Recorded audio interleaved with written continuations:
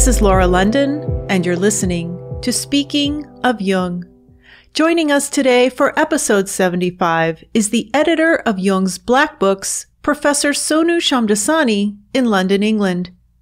He is professor in Jung history in the School of European Languages, Culture and Society, Vice Dean International of the Faculty of Arts and Humanities, and co-director of the Health Humanities Centre at University College London. After receiving his undergraduate degree from the University of Bristol, he earned a master's degree in the history of science and medicine from Imperial College and a doctorate in the history of medicine from the Wellcome Institute for the History of Medicine at UCL. He is an historian of psychology and psychiatry, specializing in the work of C.G. Jung. In 2003, he founded, along with Stephen Martin, the Philemon Foundation, the successor to the Bollingen Foundation, which originally made possible the publication of Jung's collected works. With the support and contractual collaboration of the Foundation of the Works of C.G. Jung, the charitable successor to the Association of the Heirs of C.G. Jung, the Philemon Foundation is authorized to raise funds to edit and prepare for publication Jung's unpublished manuscripts, seminars, and correspondences, numbering in the tens of thousands of pages. Professor Shamdasani currently serves as their general editor and as chief editor of the Philemon Series, overseeing the publication of the unpublished works of C.G. Jung. He is the author of Cult Fictions, C.G. Jung and the Founding of Analytical Psychology, winner of the 1999 Gradiva Prize for the best historical and biographical work from the World Association for the Advancement of Psychoanalysis. Jung and the Making of Modern Psychology, The Dream of a Science. Jung Stripped Bare by His Biographers even, and C.G. Jung, A Biography in Books. He is co-author of The Freud Files, An Inquiry into the History of Psychoanalysis, and Lament of the Dead, Psychology After Jung's Red Book.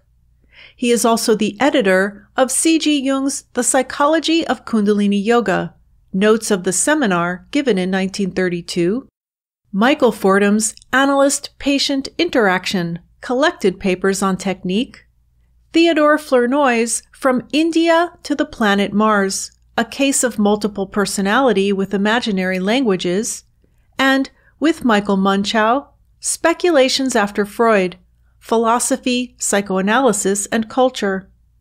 Professor Shamdasani is best known as editor and co-translator of C.G. Jung, The Red Book, Liber Novus, and the newly released 7-volume set C.G. Jung, The Black Books, 1913 to 1932, Notebooks of Transformation, which is the subject of our talk today. Please visit the website speakingofjung, that's JUNG.com, where you'll find links to everything discussed in this episode in the show notes. This interview is being recorded on Tuesday, October 27th, 2020, through the magic of Zoom. Professor Shamdasani, I want to thank you, your co-translators, Martin Liebscher and John Peck, the Foundation of the Works of C.G. Jung, the Philemon Foundation, and W.W. Norton for bringing these books to life. Not only the newly released Black Books, but the Red Book and the Philemon Series as well, because this isn't interpretation or discussion or debate about Jung's work. This is Jung's work, and you've made it available to all of us. Thank you for being here today. Thanks, you're welcome. So you are an historian, and in your work, you look at how psychologies are formed. Is that right? That's right. And would you tell us how the Red Book and the Black Books figure into us discovering how Jung formed his analytical psychology? Simply put, these works are at the center of the formation of Jung's oeuvre. It's precisely in these that Jung becomes the figure that is recognizable to us today and takes up his position in Western intellectual history, as well as leading to the instigation of analytical psychology as a would-be interdisciplinary science of psychology and as a school orientation of psychotherapy.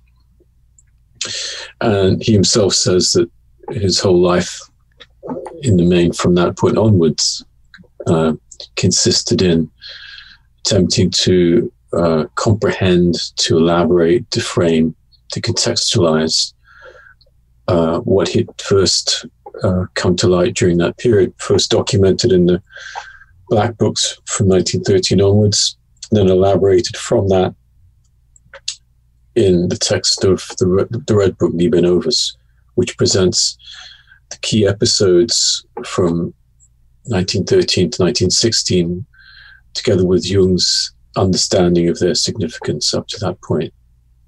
In an interview that you did in 2009 with the Times of India, you said that you thought contemporary psychology and psychotherapy was sort of in a mess, and you wanted to figure out how it had gotten into that state, which led you to studying the history of psychology. So you had done work prior to the work you did on Liber Novus and the Black Books. And so I'd like to start there because I want to know how you got here to where we are today.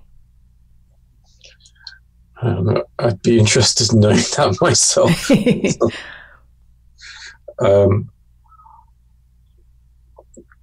To take your first point, in 1894, William James argued that regarding the state of psychology as a would-be science, is that there wasn't even one law that all psychologists could agree upon, let alone the terms in which such formulation would take place. And you find that what psychologists at that time called like a Tower of Babel, just continuing in terms of there is a continued insistence on the use of the word psychology, and that psychology is a science of some shape, but little consensus beyond that. Now, that's not to say that valuable and interesting enterprises, theories, and conceptions haven't developed in the 20th century bearing the name psychology.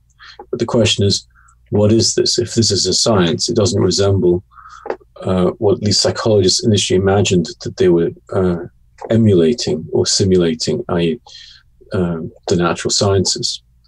So my interest in then is looking at like, okay, how did these enterprises come about, and what did they actually do? And I think it helps then to understand them, to look in their social historical contexts.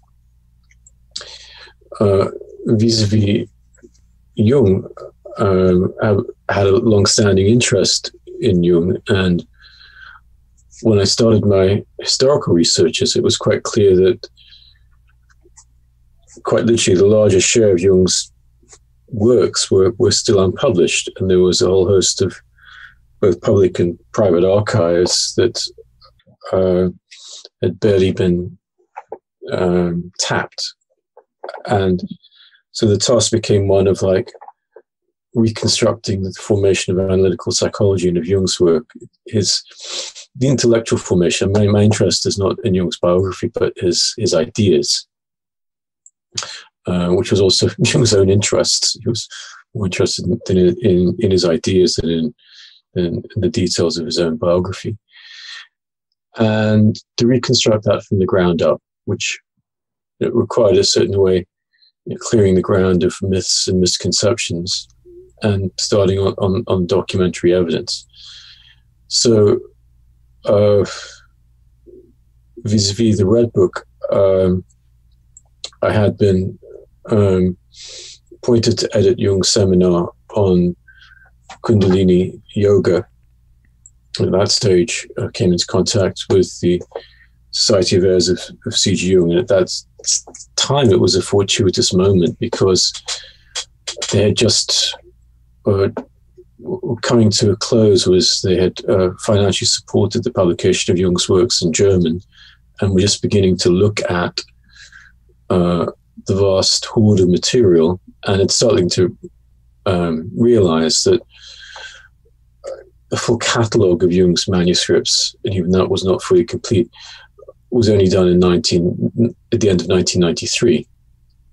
So when I started doing, you could say that the Swiss part of my research is after my first European and American-based archival researches, there was a whole host of material no one had even looked at.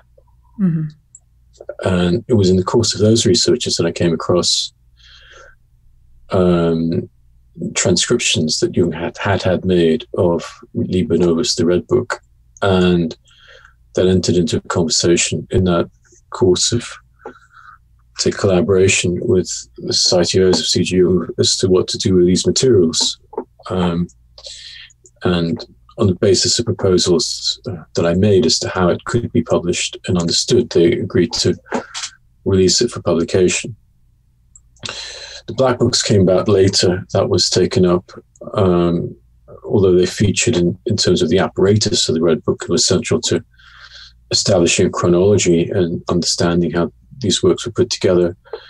That project started in 2009 through a conversation I had with my then editor, W.W. Norton, Jim Mars, who's now deceased, in terms of quite literally saying, well, what do we do now? I said, well, how about the Black Books? And we took it from there. So both works are, you could say, interlinked aspects of an unpublished manuscript corpus. About 50% of the text of the Red Book comes from the Black Books. And the subsequent paintings in the calligraphic volume of the Red Book actually don't refer any to the text, which they're placed next to, but rather to the later fantasies in the Black Books. So in a way, you need to read them side by side. Was it always the intention, your intention, the intention, to publish the Black Books after the Red Book? Initially, there wasn't a clear intention. It seemed to me, when I was engaged in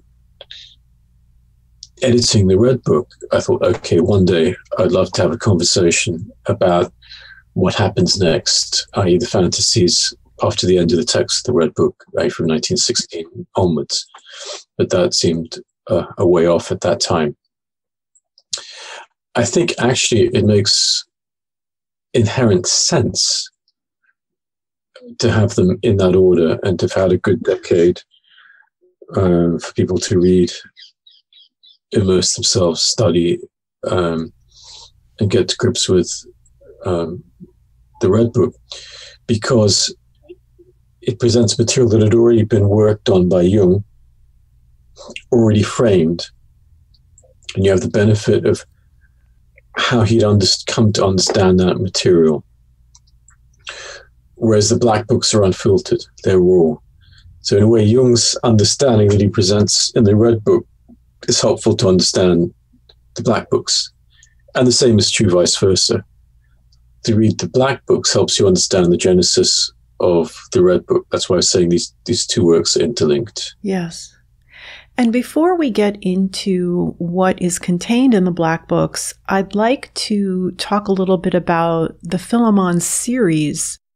Liber Novus and the Black Books are part of this series. And I found something interesting on their website that most of us who read Jung are familiar with Jung's collected works.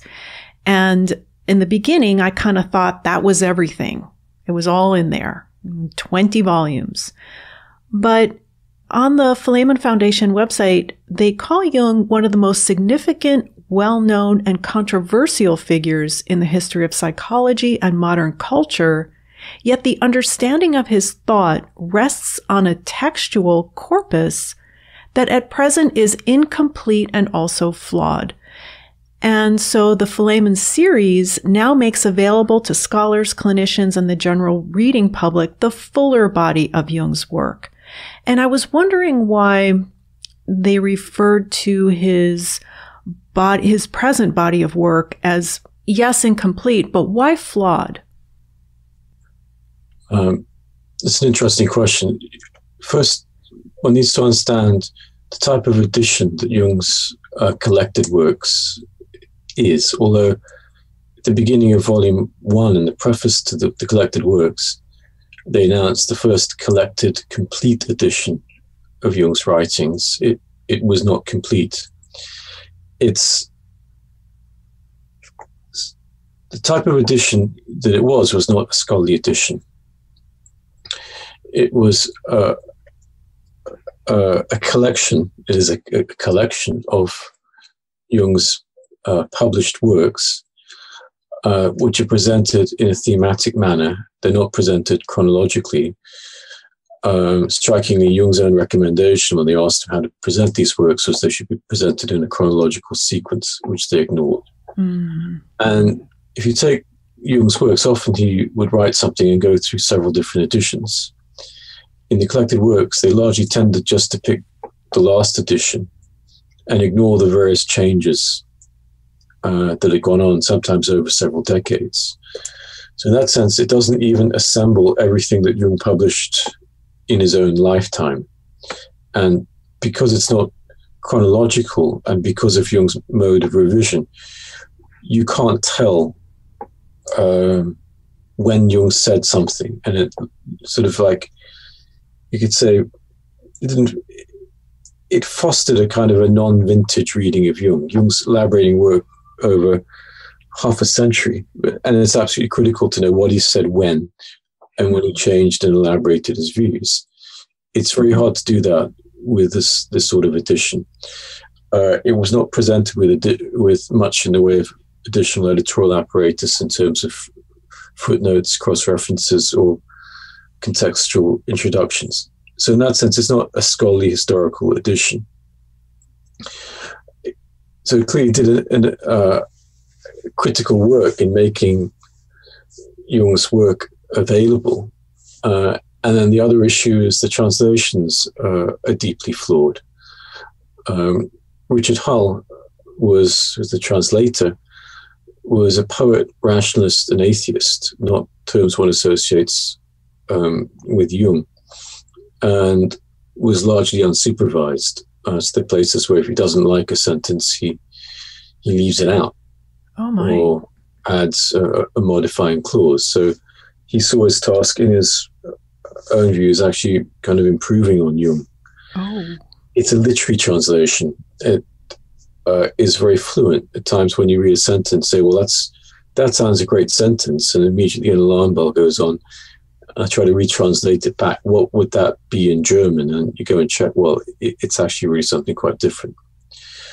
But those are some of the issues with the collected works. So it was only on Jung's death that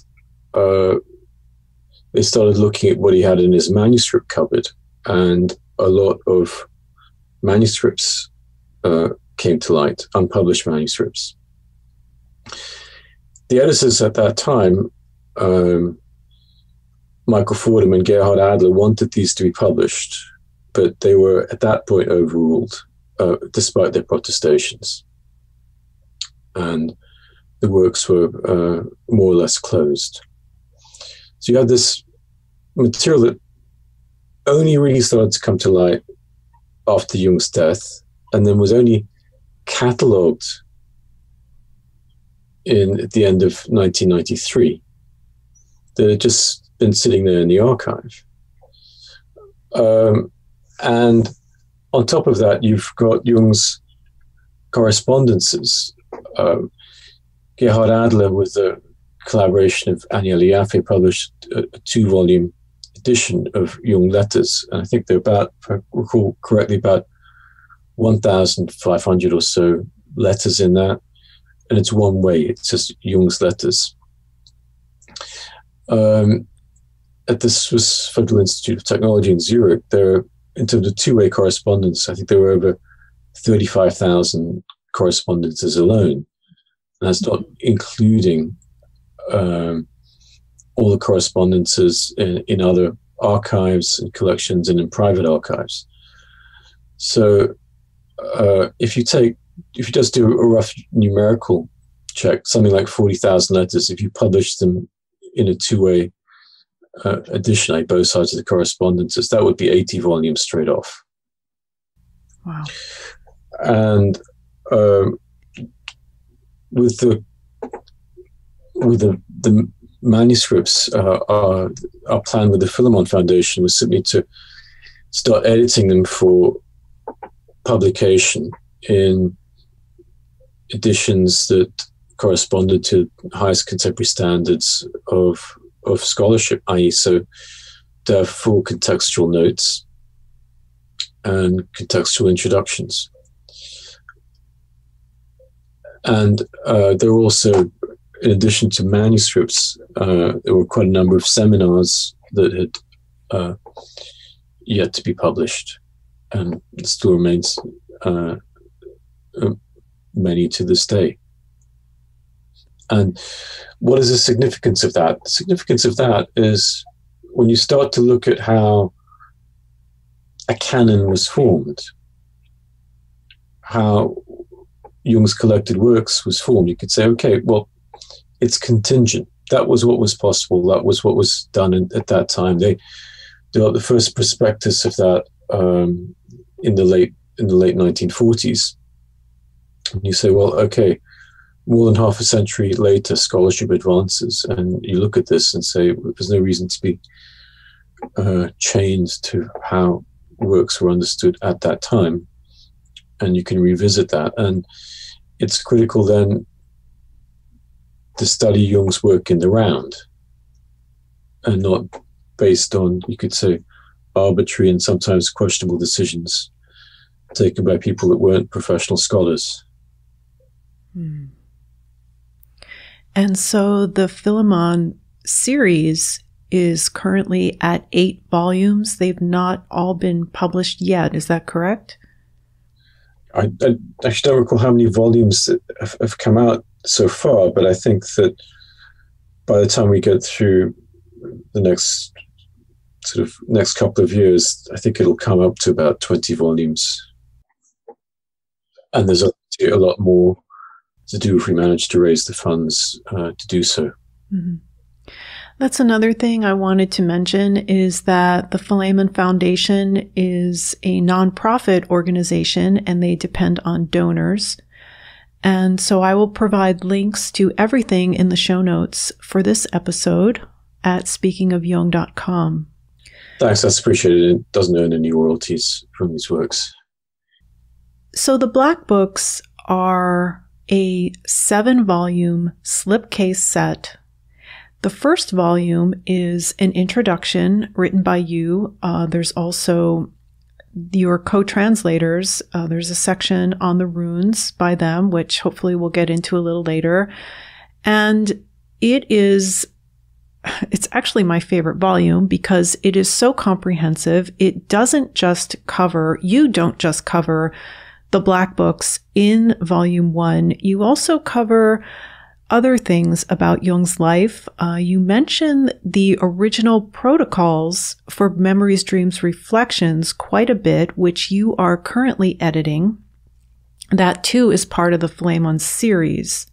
And when do you expect that to be complete? I should finish up by about the end of the year, and then it'll take a while to go through the publication process with Princeton University Press. And you mention the protocols quite a bit, as I said, in volume 1. Also, there's some quotes from unpublished correspondence of Jung, and there are some of the paintings that are contained in Liber Novus are in the appendix to that volume. So would you tell us a little bit about your work on that volume as an introduction to the 6 books, the 6 Black Books?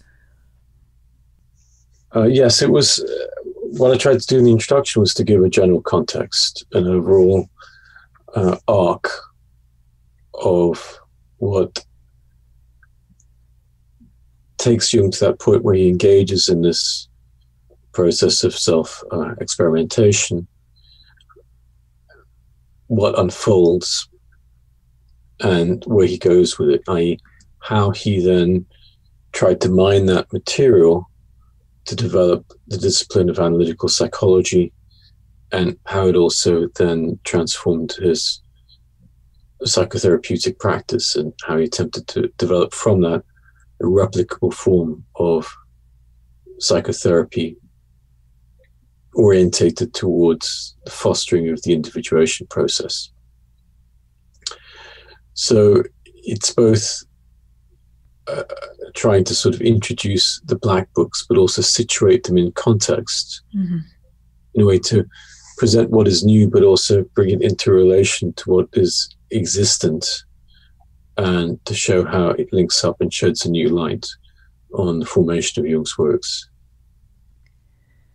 Jung's black books are actually 6 books, 6 leather-bound books, the first of which is brown, and I love how you say that there's always an exception to the rule somewhere.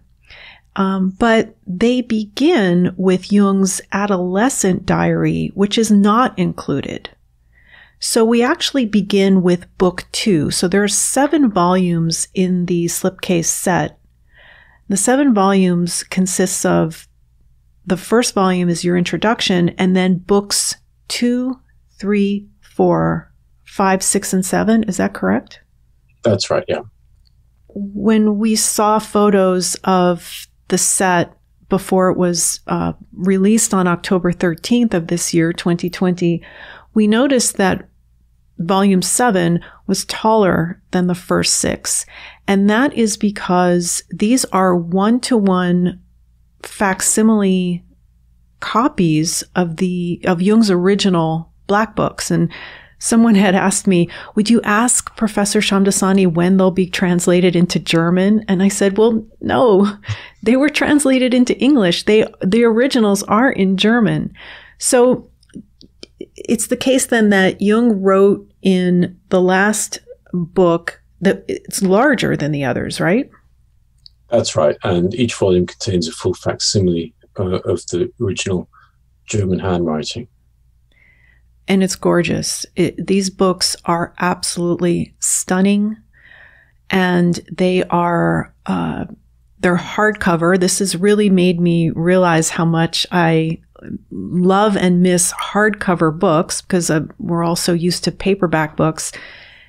These are, whoever designed these, I commend you, because you can lay them on the table. They stay open.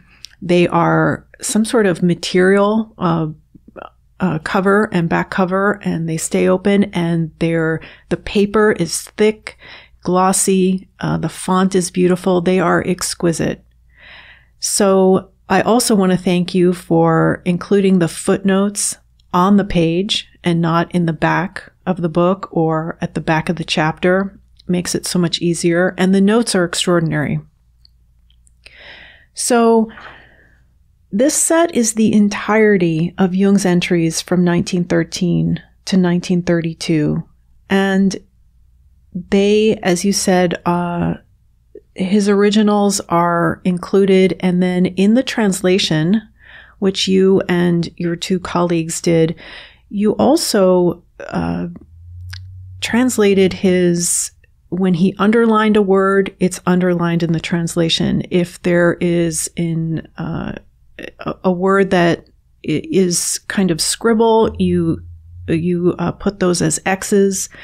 So it is very, the translation is almost exact. Well, we tried to get the transcription first as close as possible. And in terms of the translation, we did what we could to try to create a close equivalent in English today. And in terms of the work itself, the vision for facsimile edition was my late editor at Norton, Jim Mars, and it was thanks to the designer Laura Lindgren for putting this all together.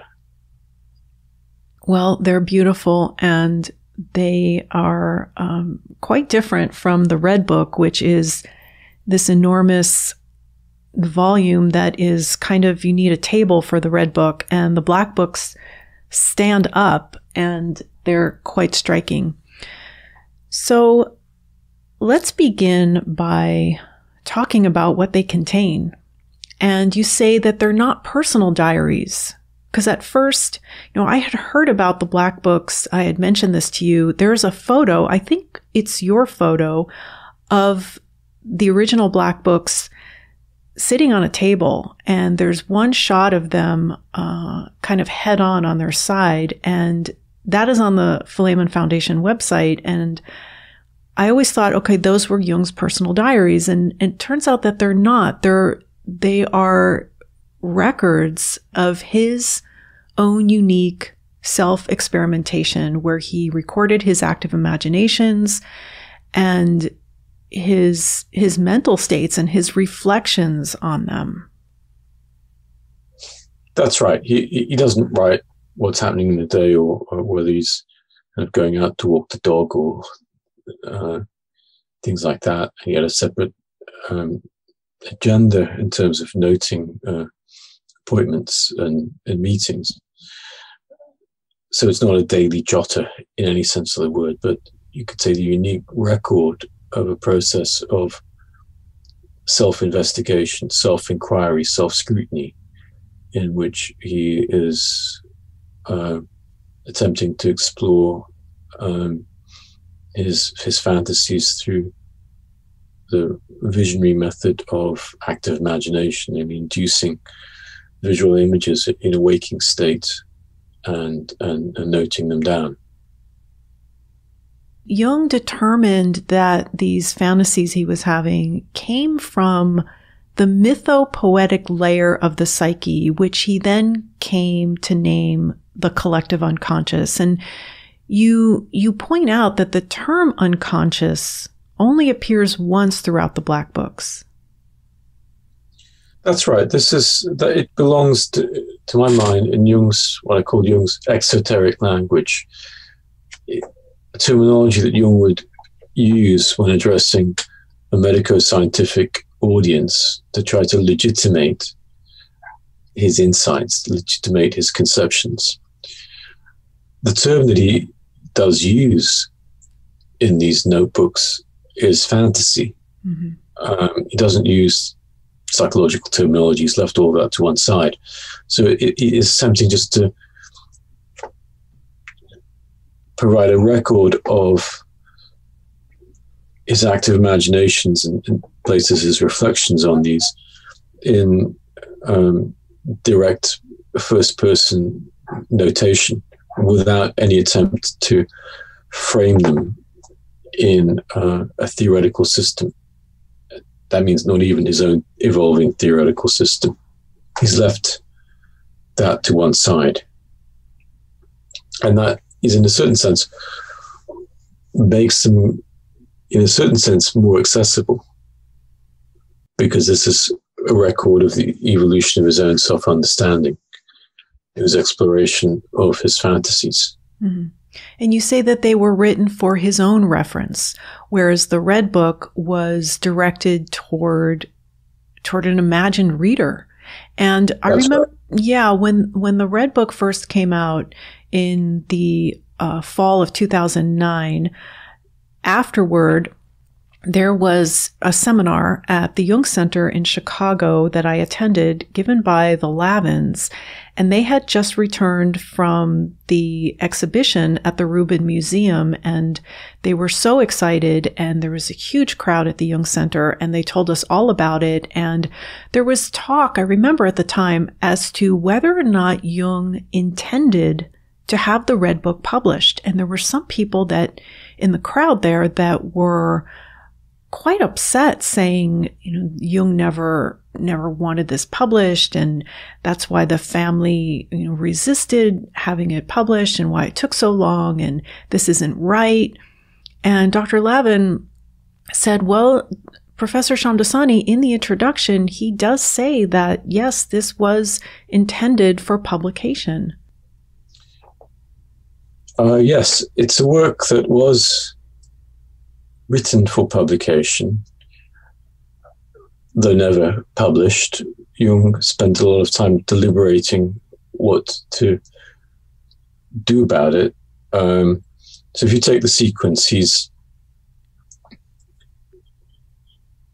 writes a 1,000-page handwritten manuscript of the text of the Red Book. He has this transcribed. He then retranscribes it into the calligraphic volume, so back into script. He then has this retyped out, retranscribed, because he's changed the text. And there's also another partial transcription that I've seen. You don't send people to laboriously retype out multiple times a manuscript if it's just there for your own purposes. Mm-hmm. And if you read the whole text, it is an address to a reader. And you don't engage in quite lengthy, close textual copy editing of a work that is simply there for your own purposes.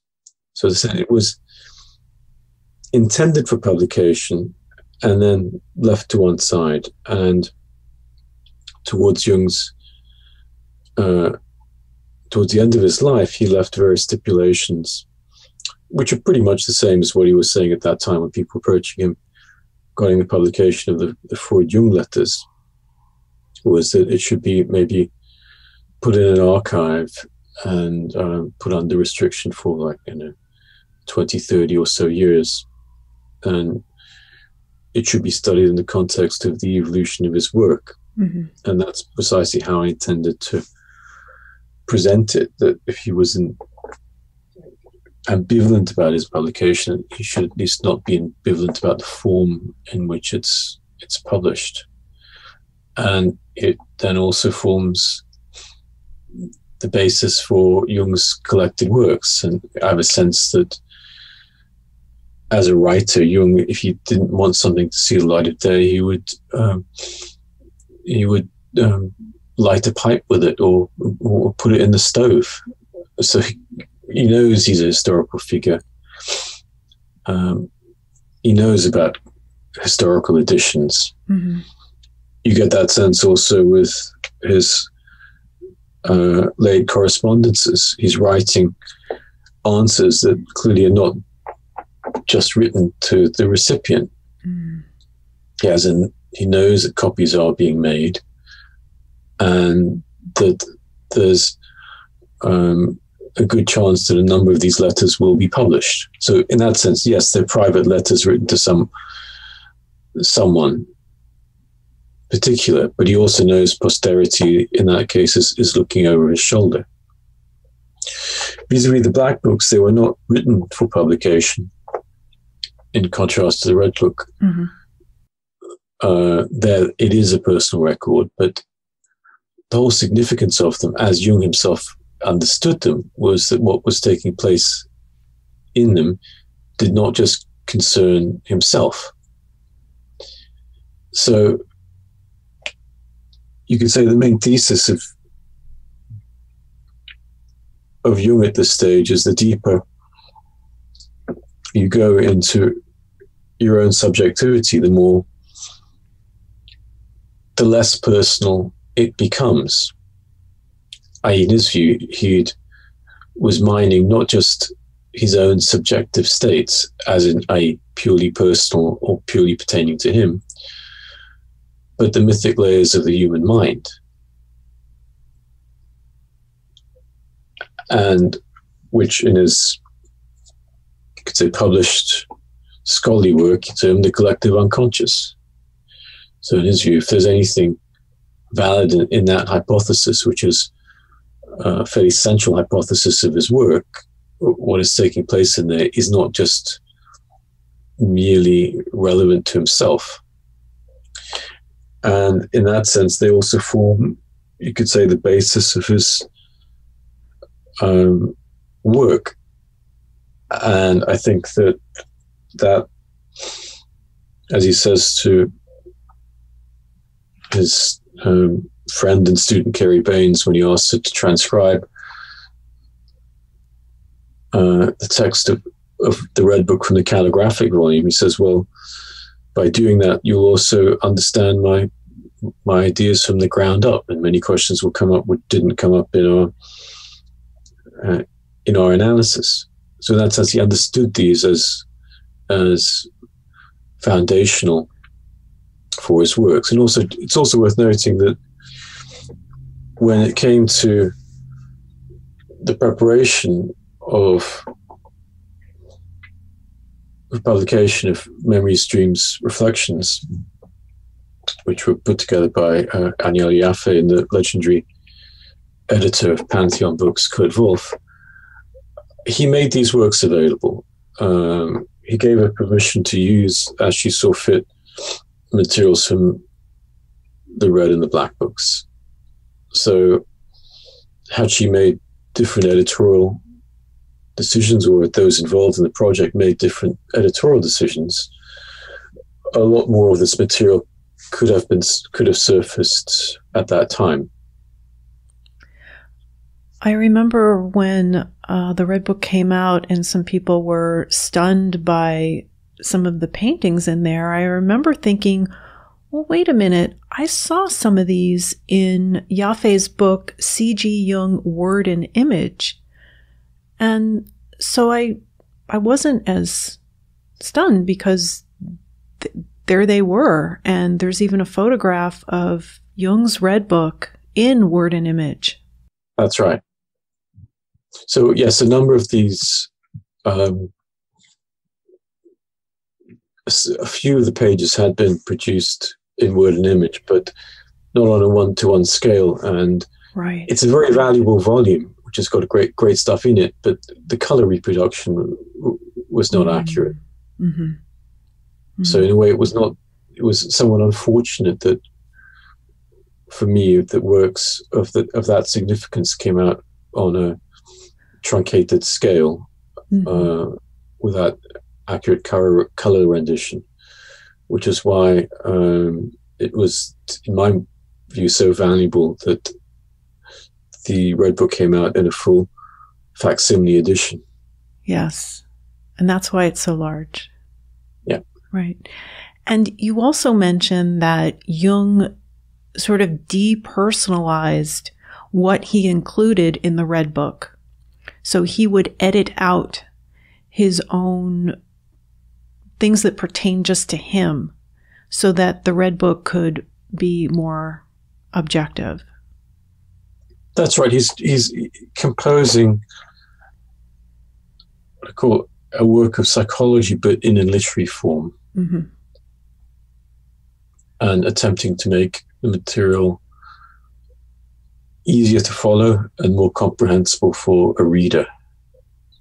And you say that both works illumine one another. The Red Book explains passages of the Black books, and the Black Book enable one to understand the genesis of the Red Book and Jung's self-experimentation. So let's talk a little bit about his fantasies and what they were. Jung was questioning his soul. He was seeking knowledge and understanding from his soul. And you mentioned he was doing this in the evenings, and he was working during the day. And in the footnotes, it includes, well, Jung saw 5 patients this day, or Jung saw 7 patients this day. And there was really no indication in his daily his working life that he was undergoing these intense dialogues in the evenings. Yeah, I tried to sort of give a sense of the materiality of his practice, i.e., what is the context of this? What is he doing each day? And as much as I could sort of gather information about that. And I also whilst working on both the Red Book and the Black Book, I studied Jung's extant correspondences, well, the bulk of them, in the Jung archives at the Swiss Federal Institute of Technology in Zurich, and also substantial correspondences held elsewhere. And you don't get a hint of what Jung is engaged with at this time, except for when, with one or two intimates, he's discussing his experience. They're very few. Mm-hmm. And you get a sense that it's all really quite strictly compartmentalized. He's doing his regular stints of military service each year. He's, for the bulk of this period, he's having fortnightly lectures of the Association of Analytical Psychology. You go through all the minutes, there's absolutely no reference to this material. There are ideas that you begin to see, oh, okay, I can see where that idea is coming from. Mm-hmm. That's presented in conceptual psychological language. So he's keeping these streams separated. In fact, there's a phrase he uses in some of his latest seminars. He talks about compartment psychology. It's a way of this issue of keeping all of these things separate. I think it was something that he was well aware of it with himself at this time. So these fantasies that he was having were with his inner figures. And there are some figures that returned, that were in the Red Book, and then there are some additional figures. And then something else that I found really interesting is that these figures had shadows. And it wasn't just the eye that had the shadow, but Philemon had a shadow, and Ka was kind of featured prominently. Would you tell us about Ka? Yes, to the first question, what you find taking place is a transformation of the characters in terms of Jung's eye evolves in concert with the evolution of the characters themselves. In a real sense, the plot thickens. Mm. And you get new characters emerging that then introduce themselves and say where they stand in relation to characters that Jung's eye is already familiar with. So the figure of Ka emerges in the autumn of 1917, and Jung makes a very striking sculpture of him, which is present in the work, The Art of C.G. Jung, published last year by the Foundation, the Works of C.G. Jung, which is also essential reading that accompanies this text. And Philemon informs them that Ka is his shadow, and that the soul informs the eye that Ka is also the brother of the Buddha, which I think will become as news to the Buddhists. And for Jung, he saw this figure of Ka as counterbalancing the figure of Philemon that had appeared earlier. And I'll just read a passage from Jung's later recollection. So, in the protocols for Memories, Dreams, Reflections, currently editing, what Jung stated was that Ka balances Philemon because he has a lame foot, i.e. that is Philemon, and cannot walk on the earth. Philemon is the spiritual aspect. He is meaning. The lower one that is Ka, is the force of nature. It's he who really does everything and who robs it of meaning. He who replaces meaning with beauty, with the eternal reflection. So he then begins to see this balancing of Philemon with Ka, the spiritual purpose, the meaning, but a meaning that lacks force, that is in a way not grounded on the earth. Ka is nature, he is energy, he is what makes things happen, but is devoid of meaning. So for Jung, the issue then that he realizes is understanding these figures as principles, as powers of the depths, as animating powers, is that one needs a balance between these two things. Mm-hmm. You can't stick with one. If you stick with one, you go with meaning, but you go into a meaning that becomes spiritualized and devoid of the earth. Or if you go with the other, there's a complete loss of meaning, a loss into aesthetic reflection or contemplation, or just immanence, existence, without any sense. So the question is how to combine both of these aspects. So when you look at the type of reflection that's going on with these figures, and also to go back to what we were saying earlier, Jung is not in a way just thinking about how to sort himself out, but is reflecting on the powers of man. Mm-hmm. What moves one? How should one live? And how should one balance these figures, these daimons? And he then later framed that in, say, conceptual terms in his collected works. So a lot of the Black Books present in a figural form issues that are present in Jung's later collected works. So if you say you shouldn't read this, well, then same token, you shouldn't read the collected works either. Mm-hmm. But like any writer, Jung sees his task as manifestation, as making available. He's a pedagogue. He's an educator. He's a therapist. So his task is not just orientated towards his own development. So clearly, part of it is, but what can he do to help others? Publication is then for him an essential part of that. He's a writer. And although writers often keep books sometimes in a drawer, anyone that writes knows, okay, it's in a drawer. Sometimes someone may well pick it up and publish it, and that's no bad thing necessarily.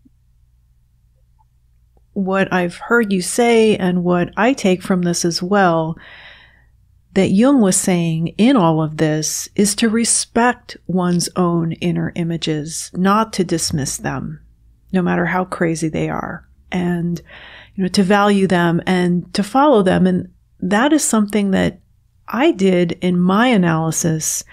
And before I entered into Jungian analysis, I've always been interested in psychology, and so I worked with different psychologists on myself, and it wasn't until I found my analyst where I felt comfortable talking about some of my visions and my inner figures and the images that I had that never felt comfortable talking about because they were so bizarre and strange and scary and frightening. And my analyst didn't say, oh, Laura, you need to be committed, or you need to be medicated, you're going insane, you're schizophrenic. No. She accepted it, and we looked at it, and we work with them. So I would like people to hear that and know that, and to pay attention to that. And that is very important here, to respect one's own inner images. in that sense, when Jung engages on this enterprise, when he starts, he, in a way, is quite openly stating, as he later recounted in his 1925 seminar, which edited a reedition of the Philemon Series, he states, as a rationalist, he devalued fantasy. Mm-hmm. And it was not easy for him to acknowledge it, to look into it. Mm-hmm. So the force of the work, precisely, is Jung's coming to terms with his own fantasy and its significance. And when the Red Book came out, I had a number of letters from people I didn't know saying, "Look, I thought I was crazy before I read this. Mm-hmm. There was someone else out there that's got similar types of images. It's not what I'm experiencing is not outside the human. Right. It is comprehensible." And also to say, okay, well, if that's what it took Jung, it was obviously one of the most sophisticated figures in the new psychology at that stage. Someone that was really learned, studied. He's a psychiatrist. He's worked 10 years in psychiatric hospital, there or thereabouts. And that's what it took him to figure himself out. That's the effort to refine meaning in his work. It's something that gave many people courage. So, okay, to take themselves seriously and not dismiss their own inner experience. So in that sense, that kind of,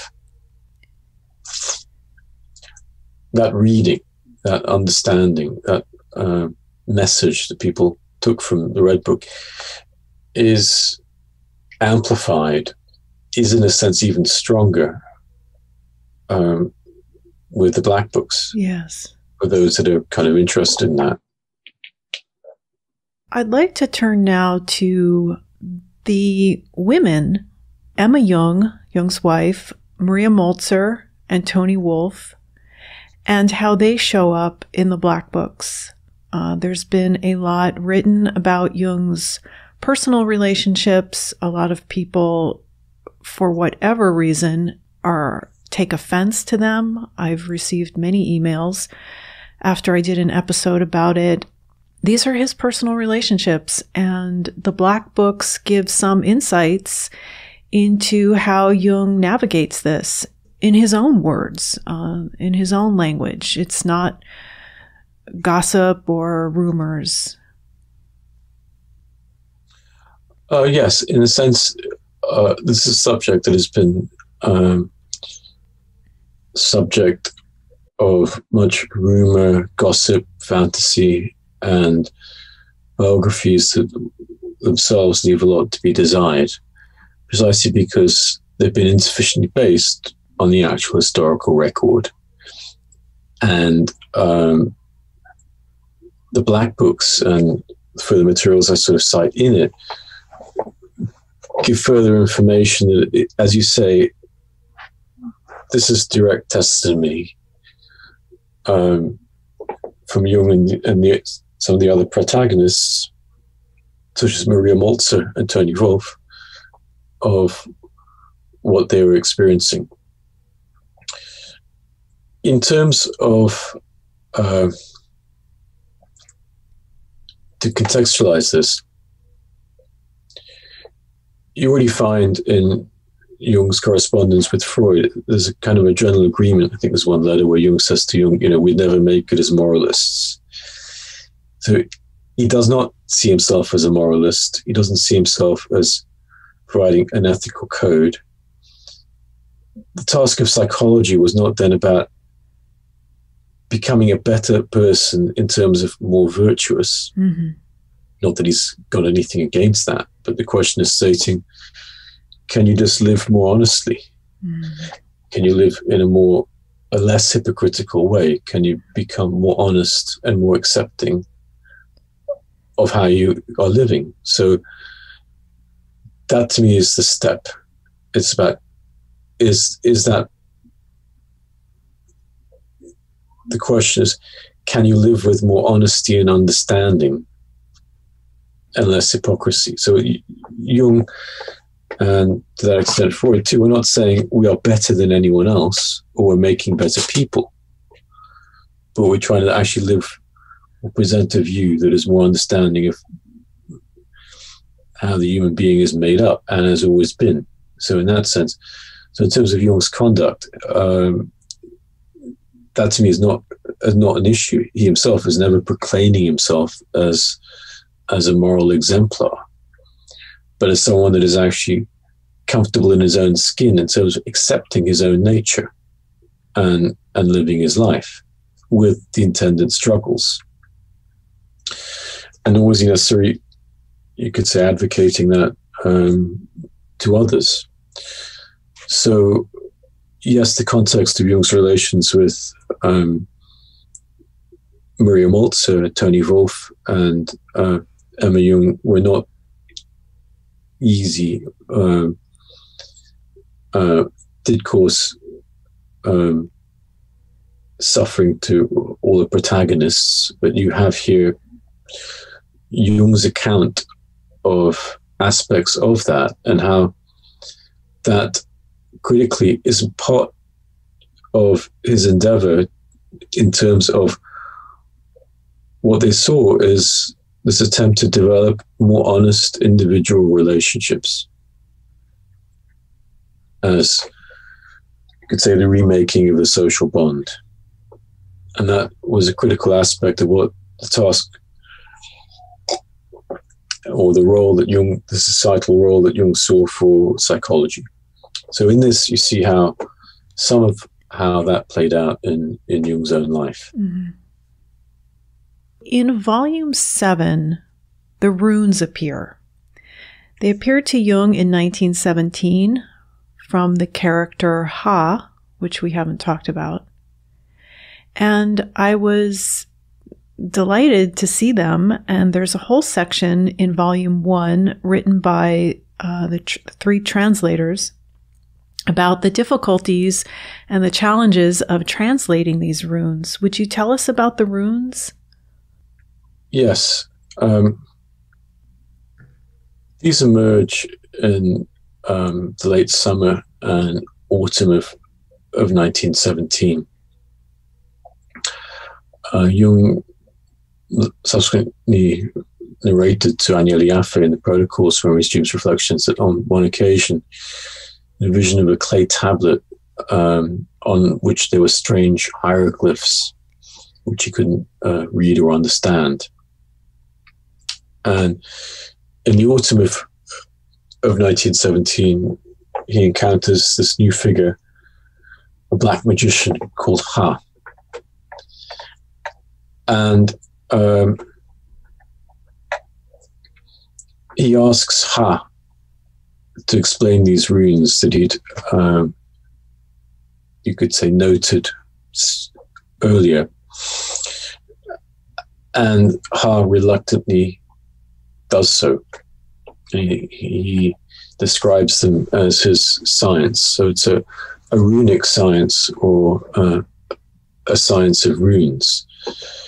And what is striking is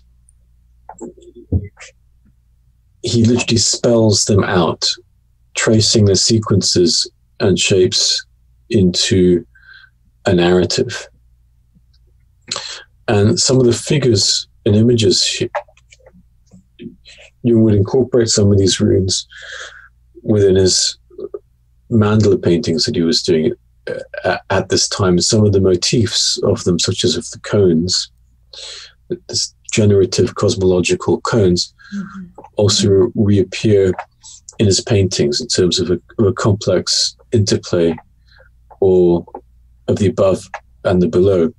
So it's a really striking sequence where Jung sees certain images and asks this figure Ha to explain them, to interpret them. But Ha's interpretation, his explanation, is not exactly what we would call an interpretation, but is, in a certain sense, it's quite, you can follow it. It is like a syntactical articulation of these signs, in a way you can't separate the semantics from the syntax. And what you have there is both the elaboration of here a pictorial language, and attempt to understand what this means and what this articulates. And translating this sequence was by no easy matter. And so we had to constantly triangulate the German text of Ha's explanations by actually going back to follow the runes themselves and look at how to render this into English by literally teaching ourselves to try to read the runes, which caused quite a lot of head scratching. Yes. And Ha was the father of Philemon. And yeah, that's what he claims at this point. At this point. So why did he send Jung runes? Well, he claims that this is his science, this is his language. Then later on, the figure of Farnes appears, and who then, in a way, says that the runes really came from him. Mm-hmm. That's what I was indicating earlier in terms of there's a lot of complex layering taking place, where Jung reaches an understanding, he has a fantasy, then the fantasy changes and deepens, which then leads to a new understanding, and this whole thing moves on in concert. Jung's self-experimentation here, you say, marked a withdrawal from science. And as it progressed, there was an increasing return to science, but a transformed science. That's right.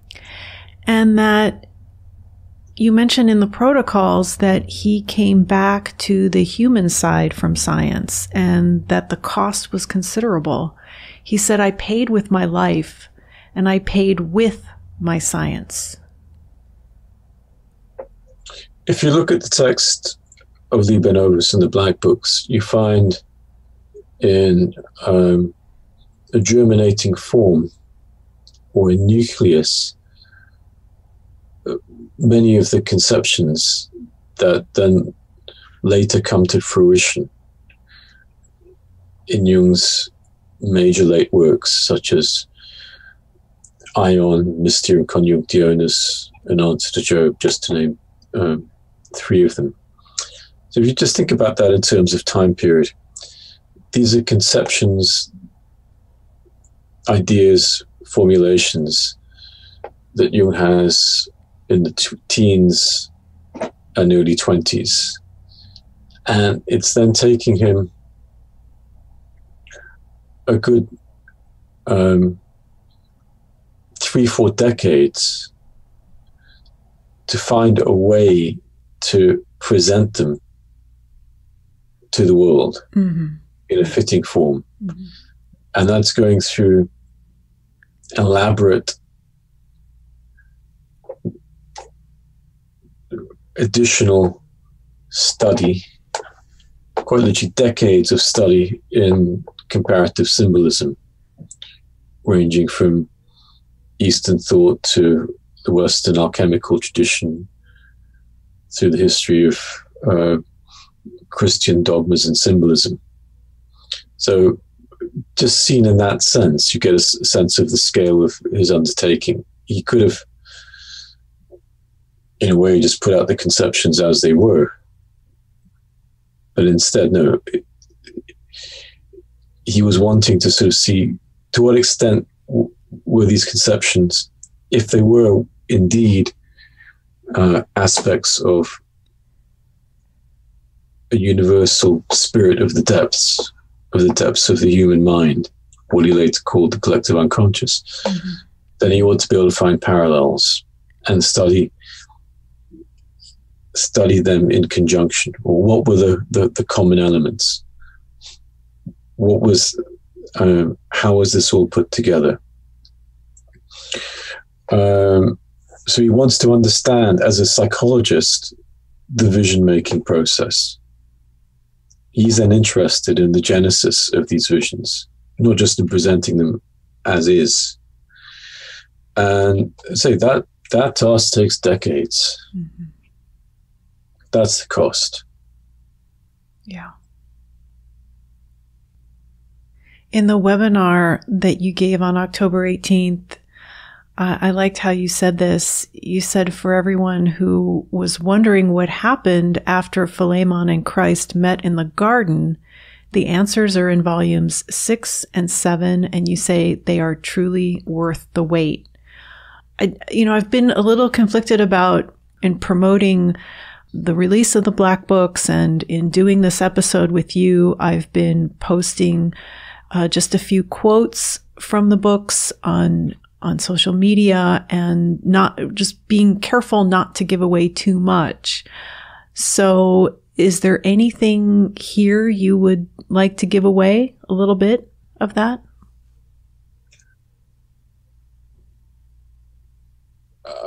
There's plenty, in a way. I honestly wouldn't know where to begin, except to say, possibly, that when you follow this,